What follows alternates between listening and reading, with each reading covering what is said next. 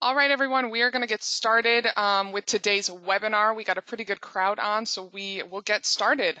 Thank you all for being on with us today. We are really ready to take a deep dive into this topic, and we're super excited to be joining forces with Station A.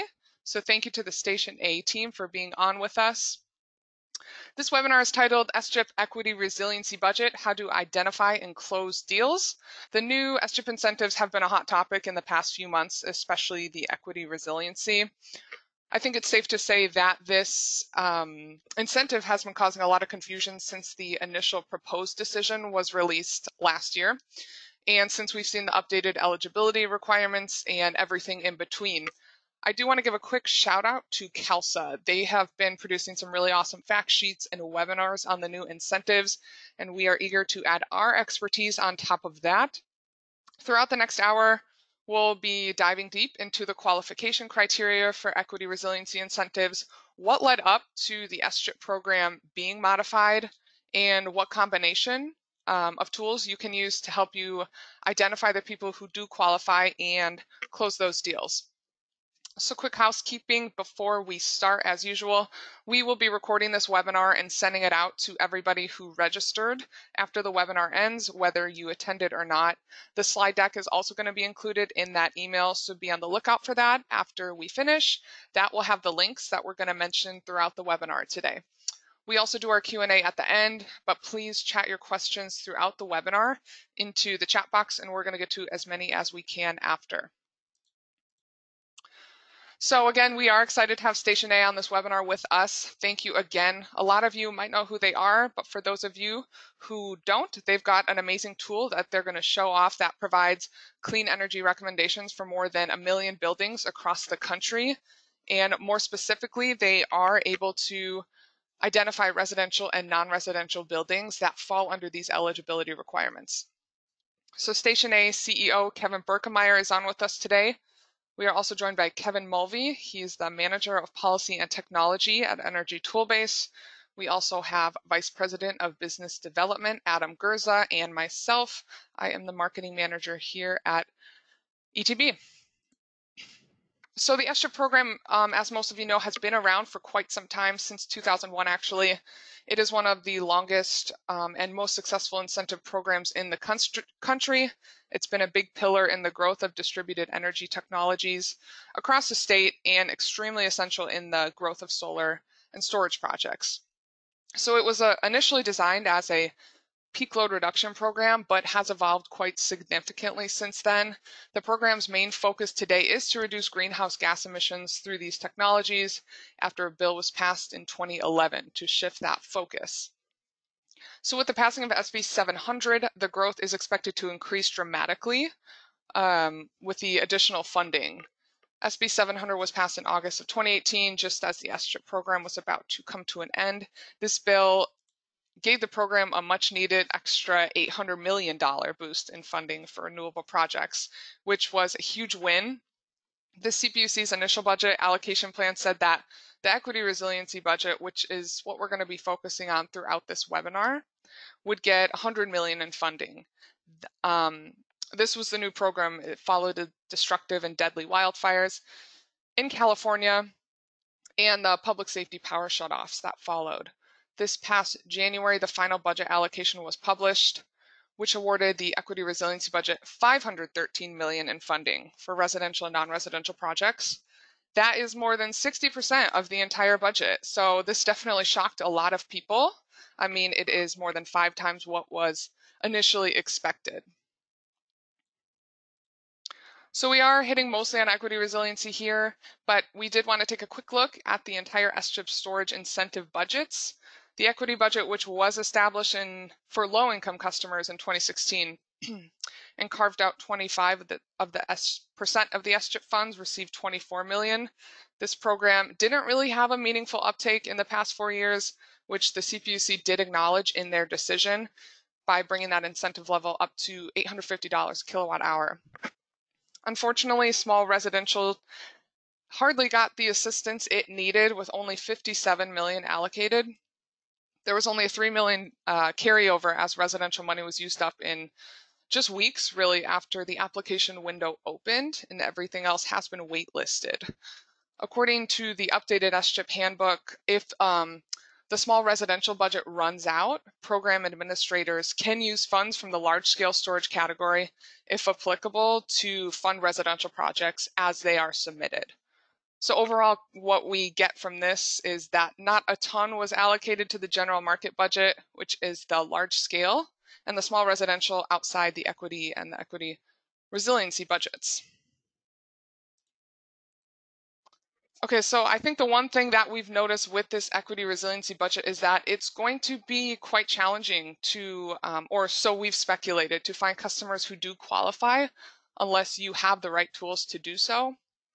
Many have already been voicing frustrations over this, and they are concerned that the number of customers who qualify will be slim due to the extensive eligibility requirements. So we did want to go over those quickly. Here is the non-residential eligibility criteria. These buildings, they're deemed critical facilities, and they need to have power during emergency situations or the public safety power shutoffs, the blackouts. So those who qualify, the buildings that qualify are either in or serve at least one low-income area in a Tier 2 or Tier 3 high fire threat district. They have experienced at least 2 or more public safety power shutoff events. These buildings include police and fire stations, any emergency first response providers, hospitals, and this is just kind of to name a few of them. Again, like I mentioned, we are going to be sending these slides out after the webinar for you to take a closer look. I know we're going through this stuff kind of quick, but we've got a lot to get to. Here are the eligibility requirements for residential projects. The main one being that customers, again, have to be in that Tier 2 or 3 high fire threat district.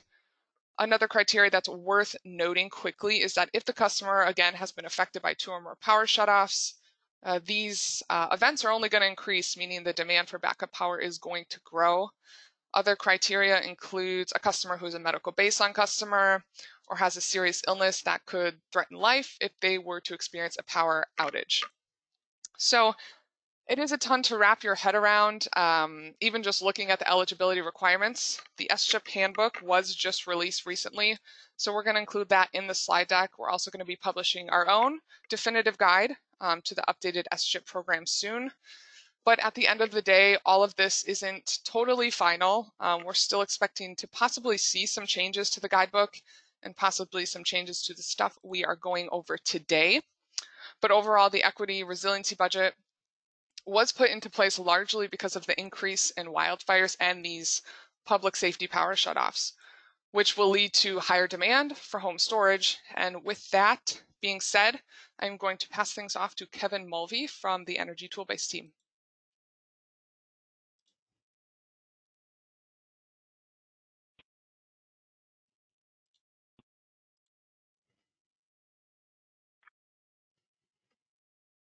Hey, Tracy, can you hear me? Yep, I can. Hey, so thank you for having me, and I'm happy to be here today. Again, Kevin Mulvey, I'm with Energy Toolbase, and I'm glad to be here to share some thoughts, which I think will help give some context to what we're talking about here today. But I just want to say quick, please excuse any background noise. I'm calling in from New York. I'm at this GTM Northeast Solar and Storage Forum today. So bear with me if you hear any kind of background noise. But I just wanted to jump in.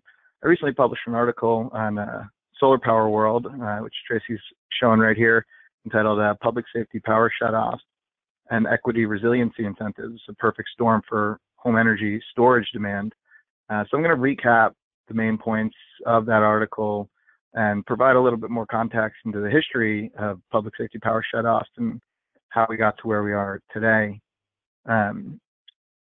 Just to start it off, I kind of wanted to provide a definition that I pulled off of the CPUC website of public safety power shutoffs. They refer to it as a preventative system that utility companies use when they predict extreme weather conditions that could cause damage to electrical transmission and distribution lines, which can ignite fires. So this public safety power shutoffs are also known as de-energization. We know today as public safety power shutoffs, or the PSPS acronym that's practically a household name in California at this point. And that really came into light following 2019's fire season, where widespread de-energization events, mainly in the PG&E territory, led to over 3 million people in California losing electricity, and many of those people were out of power for several days. What many people don't know is that de-energization, it's been a means of wildfire mitigation for over a decade. In 2007, catastrophic wildfires in SDG&E territories led to the development of wildfire mitigation plans that included de-energization as a last resort in preventing fires. And since then, it's been used by SDG&E in more rural territories, but not so much as to make any kind of headlines or get any media attention. But over the past 5 years, increasing intensity in the wildfires eventually led to what we saw at the end of 2019. Both 2017 and 18 saw worst on record wildfire seasons in California. And in 2018, there was a report released from the Wall Street Journal that showed investigations had found PG&E infrastructure to be responsible for more than 1,500 fires between 2014 and 17. And as many of you may know, PG&E was actually forced into bankruptcy as a result. So after all that, utilities have made the decision to lean heavily on public safety power shutoffs to mitigate fires and even just to limit their own liability. And this is what we started to see in 2019. And no one can really say if a shutoff actually prevented a fire or not. What we can say, though, is the overuse of this tool can create its own problems. De-energization in itself can be dangerous. You have public safety concerns, such as loss of traffic signals, power to critical facilities, loss of telecommunications, home medical equipment, just to name a few. But the objective is to allow utilities to de-energize as a last resort and not solely as an effort to reduce their own liability.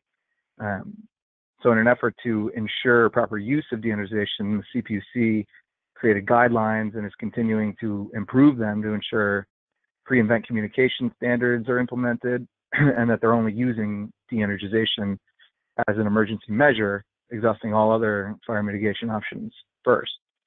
Some of the guidelines include forcing utilities to create education and outreach campaigns, work with first responders, develop notification and communication protocols for alerting customers. They're also forced to generate reports following each public safety power shut.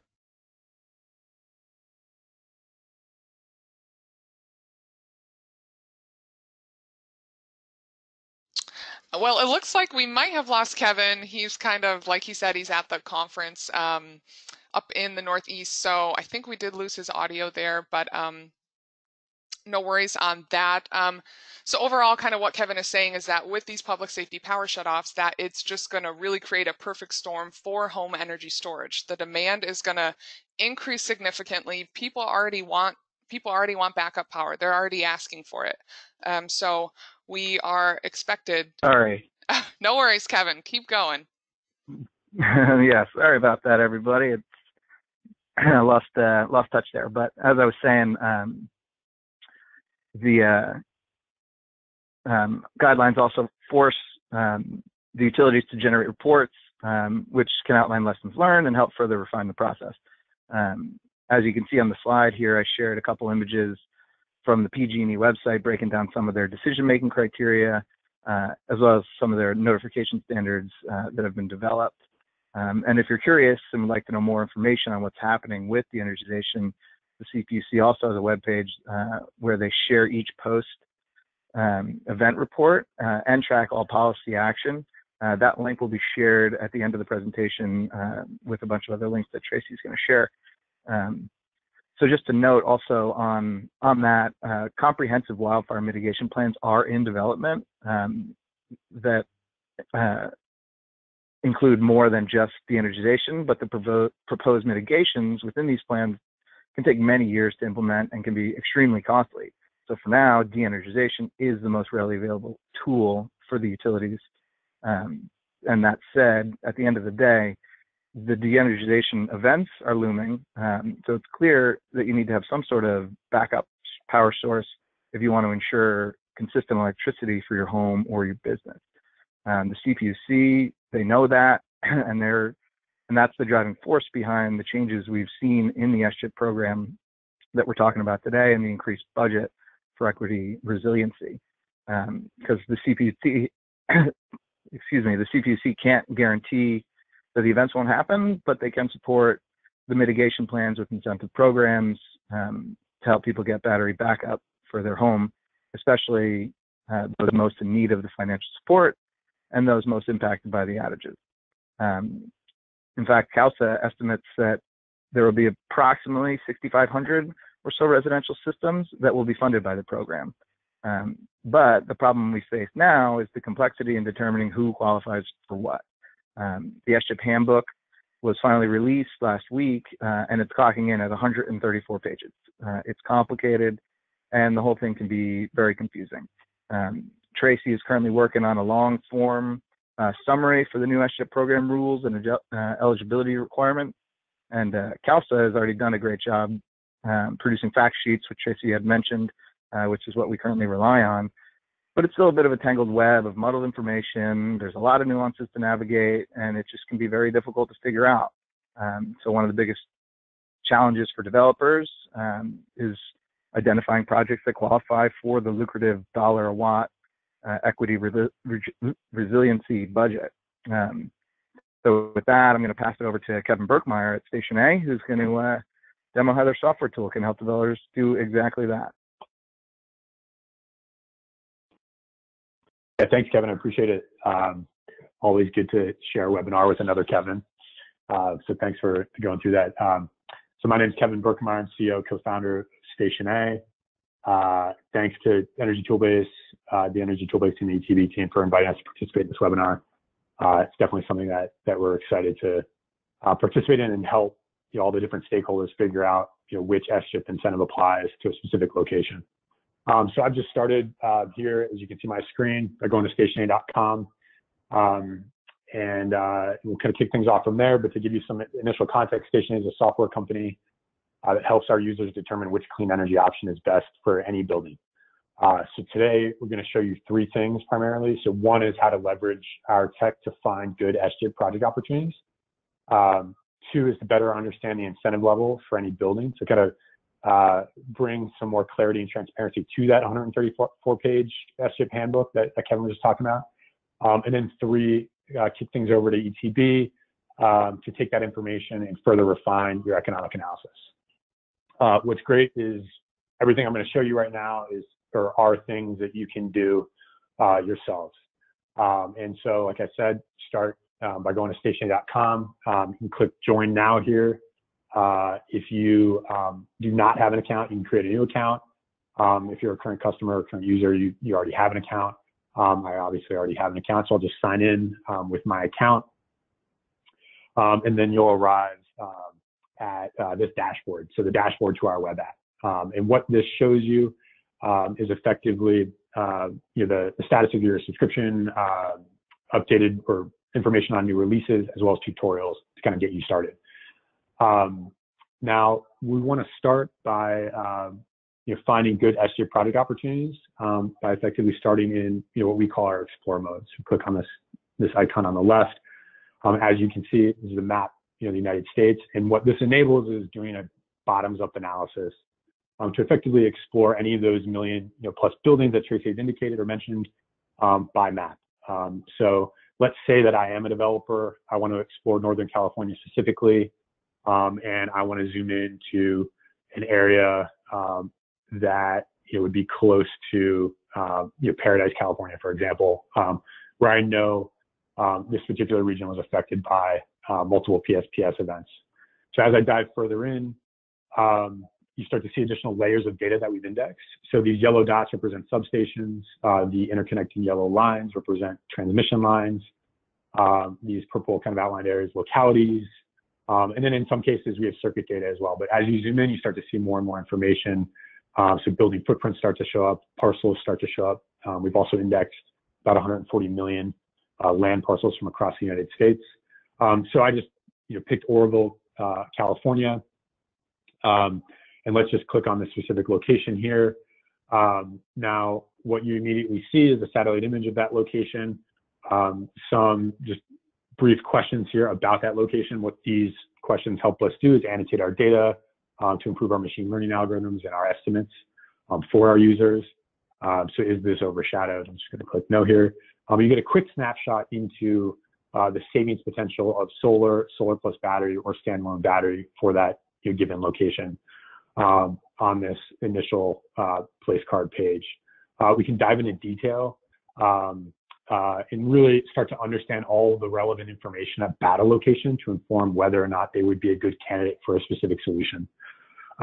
So in this case, the solar system size that we're modeling, the battery system size that we're modeling, as well as the standalone battery system size that we model, and the associated savings with that specific solution. Locational information such as your roof area, floor area, number of stories, parcel number, the owner of that, so Oroville Hospital, so in this case a hospital, other geographic information associated with that specific location, energy predictions for that location. So this is without any kind of upfront load information from that location, but energy predictions disaggregated by cooling, heating, lighting, and equipment on an annual basis. And then also just showing a monthly view, again, disaggregated by cooling, heating, lighting, equipment. And then lastly, grid information. So estimated cost of electricity, so about 13.5 cents, broken down by demand, energy, and fixed costs, and the underlying tariff that that's associated with or based on. And so in this case, E19, TOU tariff, PG&E, a link to that specific tariff.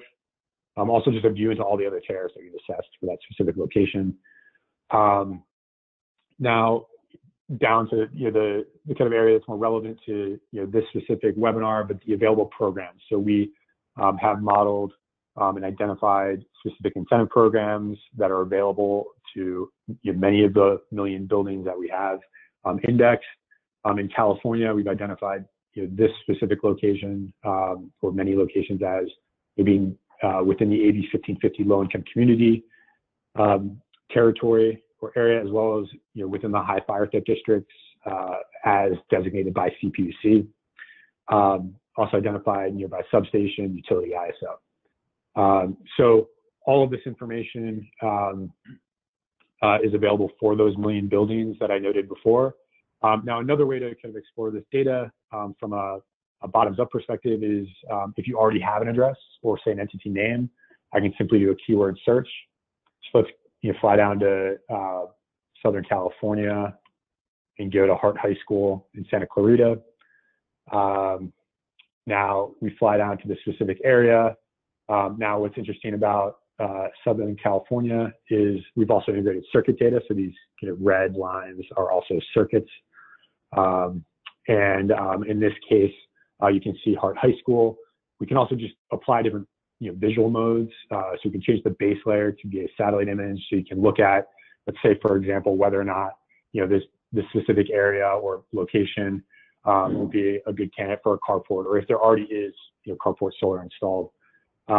We can also go back to that vector base layer, but color code locations by their solar potential, battery potential, or annual peak to get a more visual sense for a representation for the relative compatibility that a specific location has with solar storage or different solutions that you might be trying to sell them. Again, you click on that location, you get a similar view into that specific building. In this case, this is just one of the buildings that are within the Hart High School campus.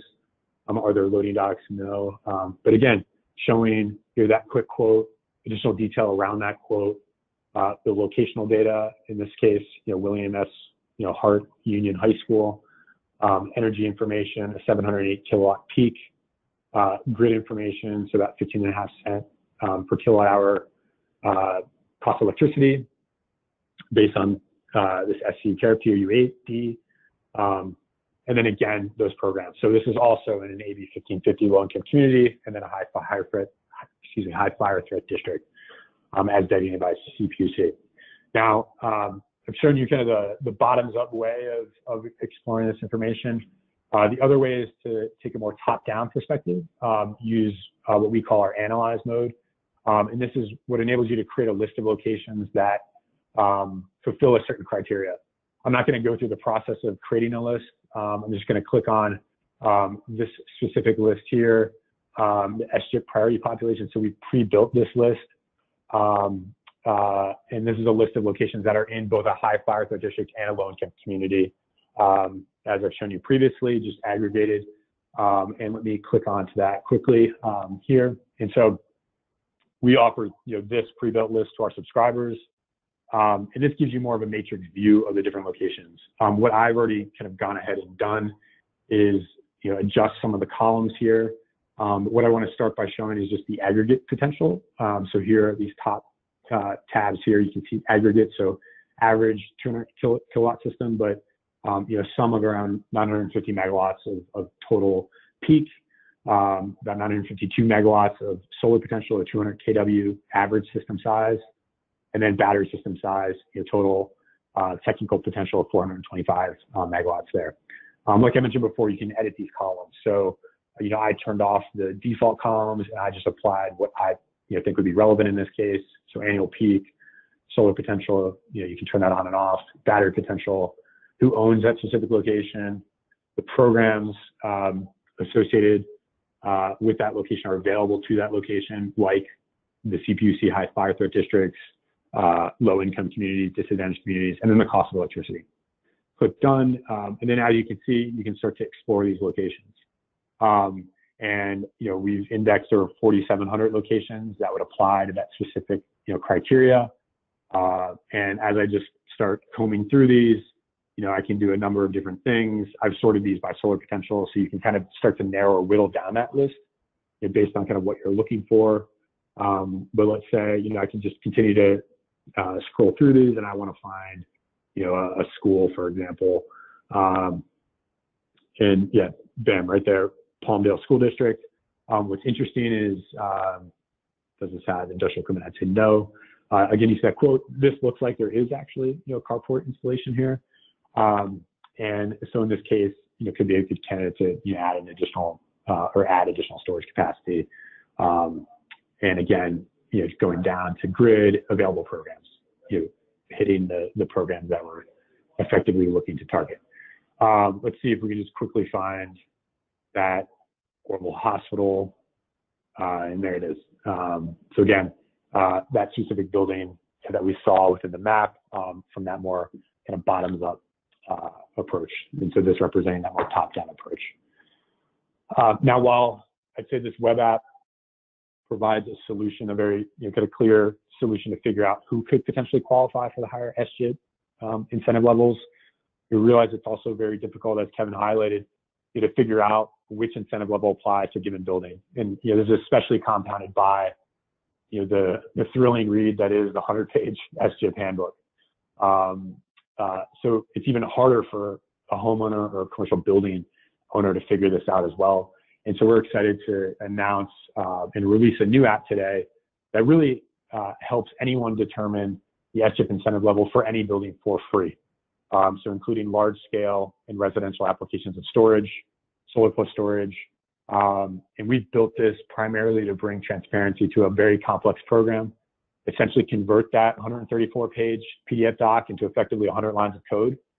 As I mentioned before, we're offering this for free and plan to embed it in many different websites, utilities, CCA websites, others, CALSA, if they're interested. Frankly, anybody who's interested, we'll embed it in their website for free with the intent and idea to bring this information to any stakeholder to help them understand the options for any given building more efficiently, bring transparency to this program, enable scale at the end of the day. So this new application can be accessed by going to sta.link/SGIP, as I just entered there. So I encourage anyone to just do this in real time if you'd like.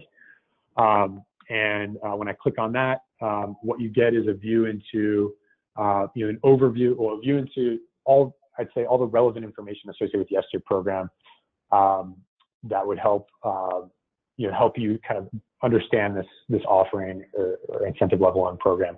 So the overview includes just high level overview, funds available, program start, program end, Eligibility, we'll kind of come back to this, but effectively this eligibility or SGIP calculator, as we've been calling it.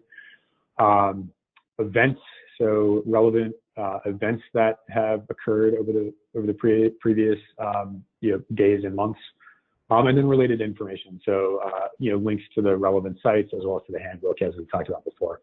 Now, if we go back to eligibility, what we want to show you is how to determine the incentive level for any building. And so what you effectively start by doing is entering an address, and then or a specific location, and then answering a simple logical flow of questions. So let's just go back to that Oroville Hospital example that we located previously. What type of location is it? We know it's a healthcare facility.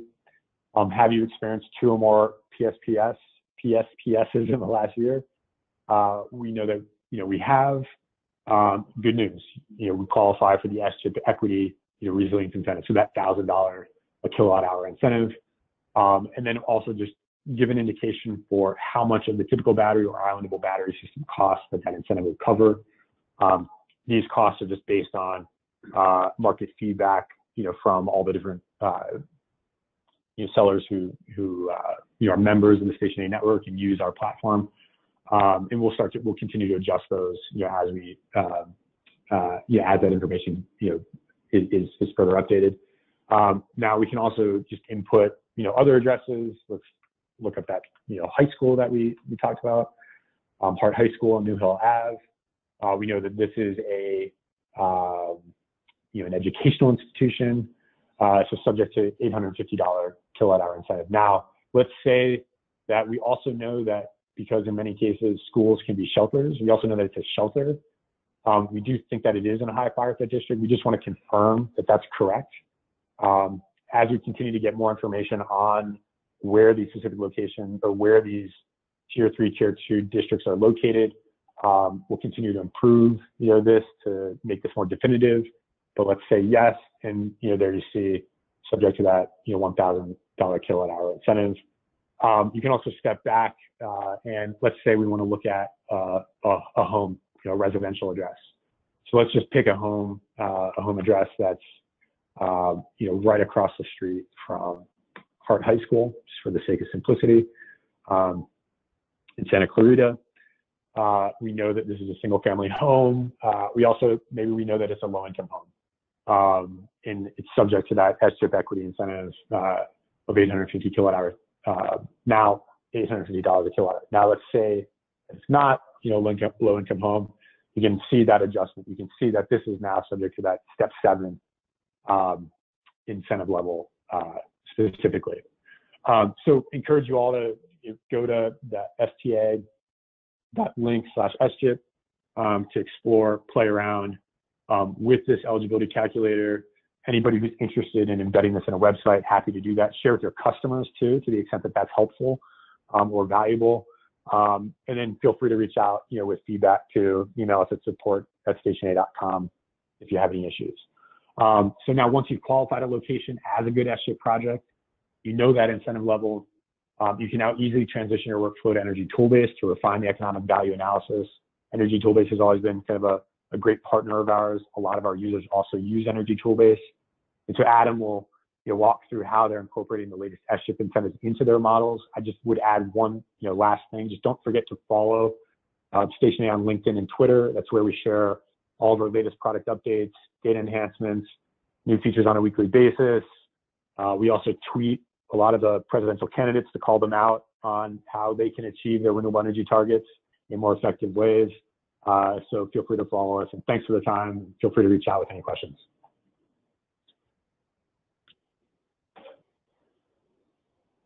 All right, I'm going to take the ball. Thank you, Kevin. Hey, everyone, this is Adam with Energy Toolbase. Let me confirm I'm showing the right screen here. Tracy, maybe you can give me a... I can see a bunch of different screens open. I can see a script and yeah. There we go. Awesome. All right, all set. Well, yeah, Kevin, that's actually the first time I think I've seen you do a full run through of your demo for myself. Very impressive what you guys are doing over there. I thought really especially cool to see how you're doing both that top-down, kind of prospecting kind of workflow, and then separately just the bottoms up where a developer can come in, enter an address, and hopefully look up the eligibility of that specific site and customer. Kevin Mulvey said it, Tracy said it. Now that the program is launching, a lot of folks we're talking to, the challenge now will be identifying eligible projects in the program. And again, we think Station A is very complementary with Energy Toolbase to do that function. And then, of course, what we're really good at is running that full financial model, quantifying what sort of utility bill savings are achievable, incorporating the incentives like we're talking about here, and building up that full customer-facing proposal. So that's what I'm going to be covering during my section here. And then, yeah, just my one other preview thought before I jump in. It's already been said, but it's worth saying again. The Equity Resiliency Program it's historic by all measures. Tracy had that slide earlier. $613 million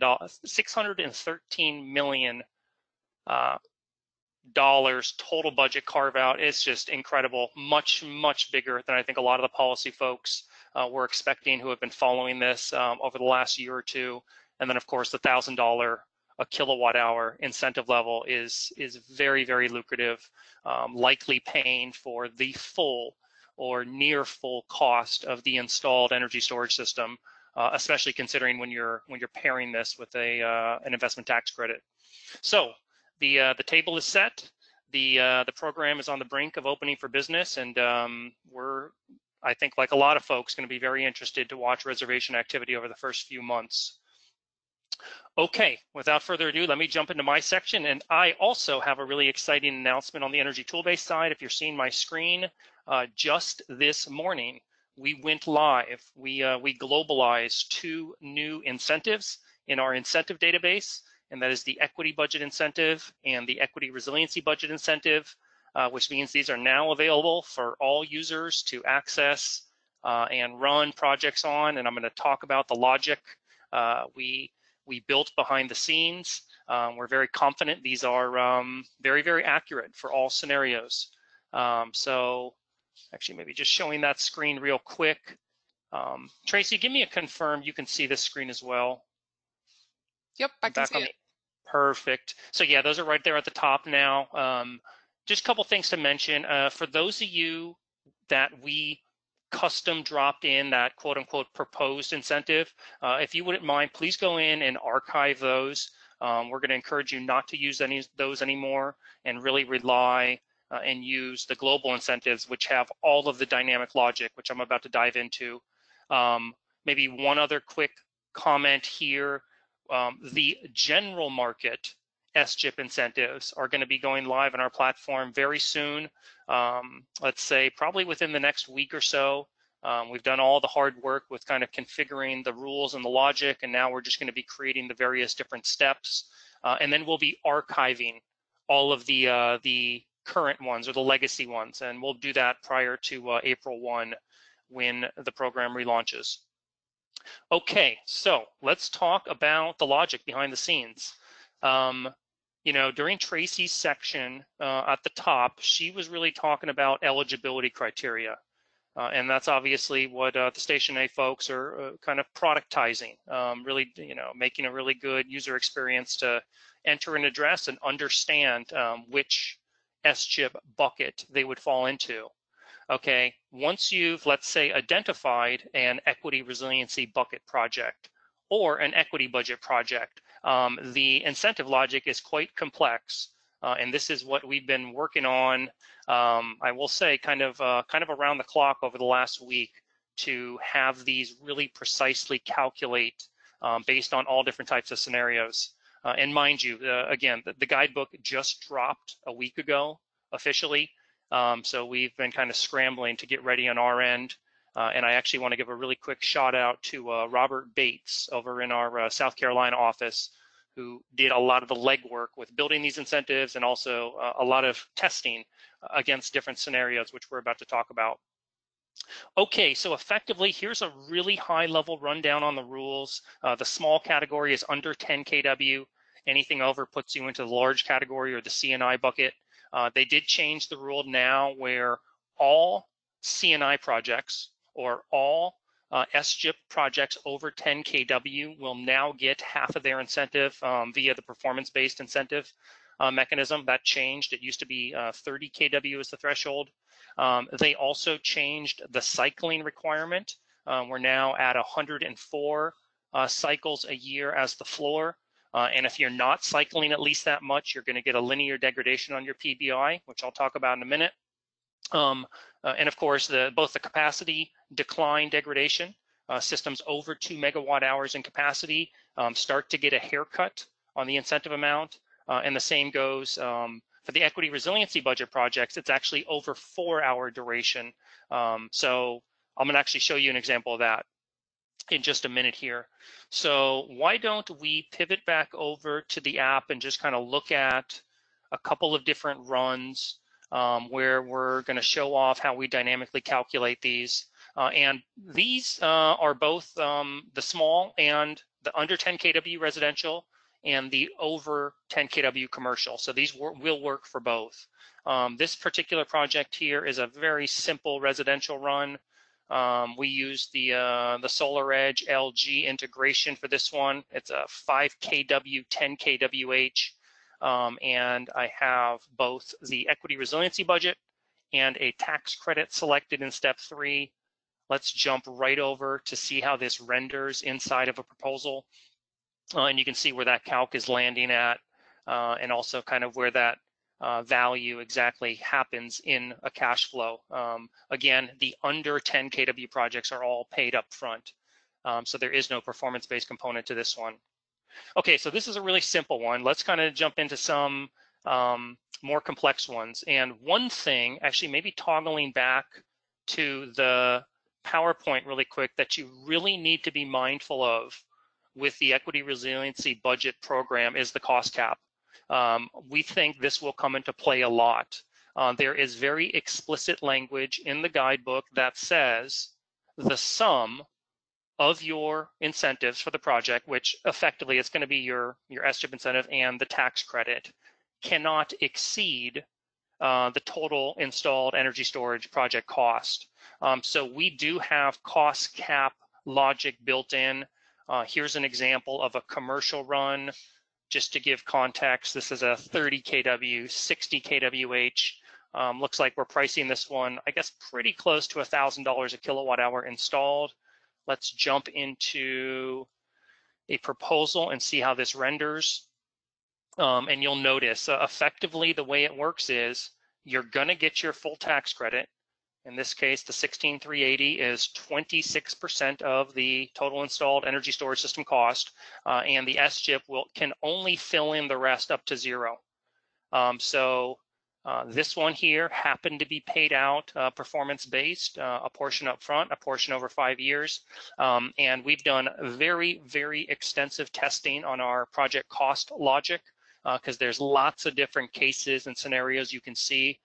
And I'm very confident in saying that we've got all of them. So the project cost cap, just something to be aware of, especially for the equity resiliency budget projects, because the obviously the $1,000 a kilowatt hour is oftentimes probably going to put you over. Let's look at another option, cycles. So here's a run where the storage simulation cycled less than 104 times annually. This particular run cycled 74 times annually. Again, that's the floor moved. It used to be 130. It is now 104. So we absolutely are also including cycle logic into our calculation. So in an example like this, you actually would not get the full SGIP incentive owed to you, right? There was 30,000 up front. The total here should have been 60,000, but we're getting haircutted over the PBI 5 years as a result of the fact that we simply didn't cycle enough, and that is applied linearly, right? So if you cycled 50% of 104 cycles, you would get 50% of your owed PBI portion. That's actually how we used to do it previously on the legacy incentives, so that didn't change. The only thing that changed is the floor, the 104. One more example before I jump back into the deck.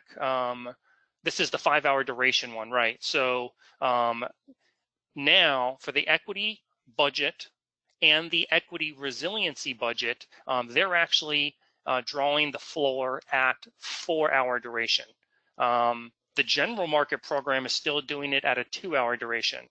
And I kind of don't want to get really deep in the weeds here, but effectively what that means is for a longer duration storage project like this one here, a 20 kW, 100 kWh, which we'd refer to as a 5-hour duration project, the first 4 hours would get the full incentive, $1 or $1,000 per kilowatt hour. The next marginal, in this case 20 kW of capacity, would be at 50% of that, at 50 cents.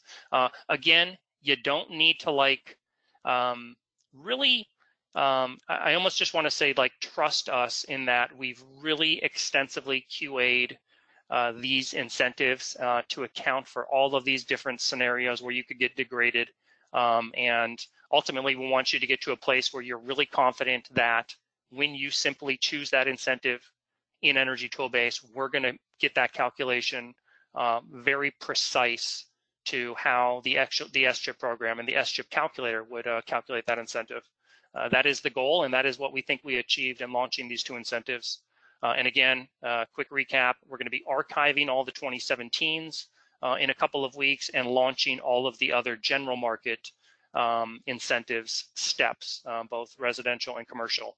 Basically, projects that don't qualify for equity resiliency budget or equity budget projects, which still is the vast majority of the state, of course. Okay, I have a couple other things to hit on back in my slide deck. I do want to acknowledge this one. Okay, and we really explicitly stated in our incentive, in fact, let me show it to you. It was the, can I get that to serve? It doesn't display as quickly here, but the disclaimer on greenhouse gas reduction requirement. So this calculation here and the incentives that we just launched today assumes the storage system reduces at least 5 kilograms of per kilowatt hour storage capacity, and effectively there is no corresponding reduction to PBI. So basically what we're saying is in these current version of these two global incentives, we're effectively assuming that we are meeting the GHG reduction requirement.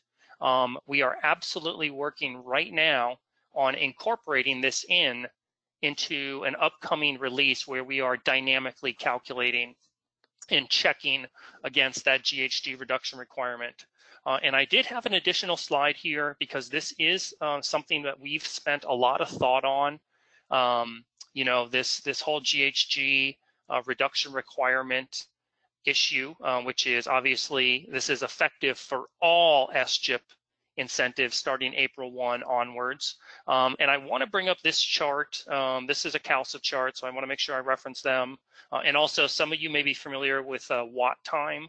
Watt Time is a company that is basically the provider of the API that software tools like Energy Toolbase and others will be talking to get a real-time lookup of what the GHG intensity of the grid is. This table here summarizes what a year looks like, and what I want to highlight for you is this. And I've kind of got the box drawn around the 4 to 9 period. Okay, so what's important to mention here is that for the entire year, if you just kind of do a high-level scan, the high intensity GHG period corresponds, it falls directly into that 4 to 9 on peak period.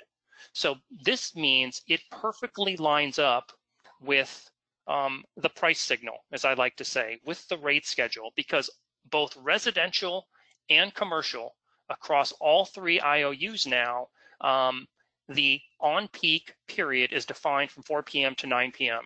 So whether you're doing time of use arbitrage and or demand reduction, because oftentimes on the demand reduction control strategies, you're really optimizing to reduce on-peak demand.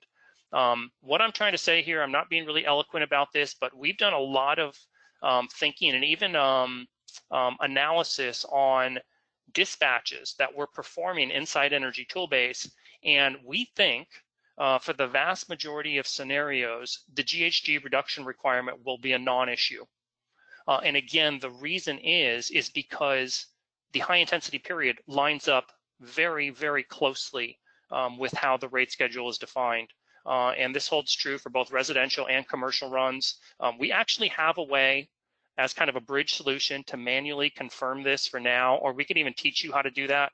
Effectively, all that would entail is downloading out your energy storage dispatch data and overlaying it against a chart like this in Excel. And again, in a lot of the test runs we've done, even net of round trip efficiency loss, we're pretty confident in saying that we don't think the GHG reduction requirement will be an issue. That said, we are absolutely still working to incorporate that logic into an upcoming release. Okay, I think I have one last slide, and then I'll pass it over to Q&A. I know we're kind of already coming up on the hour. Okay, so this kind of goes back to both Tracy's stuff at the top and also my summary of a lot of the logic. There's a lot to wrap your head around here on the methodology for how these are calculated. There are some things, and I want to kind of use this slide as a disclaimer for our users and developers in general that you need to be responsible for when you're going after these equity resiliency budget projects and ultimately showing the economics of what that looks like in a customer-facing proposal to an end customer that's eligible. You really need to confirm your eligibility. We consider Station A a great tool for kind of like scouting and high in the funnel. But if it's us, I think you really want to do your homework and make sure that they've checked all the boxes to be eligible for, and that is something you're responsible to do. One thing I didn't talk about, residential has introduced a cycling requirement, 52 minimum cycles per year. But what's interesting is the language in the guidebook does not say if you don't cycle that much, it's not like they linearly degrade your incentive like on the commercial program. What the language says is they'll suspend you from the program in general. And be mindful of the fact also on the residential side, GHG reporting is done on a fleet level. Okay, so say you've installed 100 energy storage projects residentially. Well, you're doing GHG reporting across all 100. And again, you need to make sure you're hitting those cycle requirements, or again, you may not be able to go out and get SGIP incentives. Another one, this is kind of deep in the weeds, the 1.69 to 1 peak ratio. There's lots of stuff in the weeds. I don't think you need to worry about this much, but there is a requirement that you move your customer to a time of use rate that at least has that differential peak to off peak. And we've done lots of webinars, the SCE TOUD prime checks that box, and the PG&E EV2 checks that box. All of the utilities have rates that are eligible. You just need to make sure your customer is on one of those. And then lastly, I wanted to end with this one.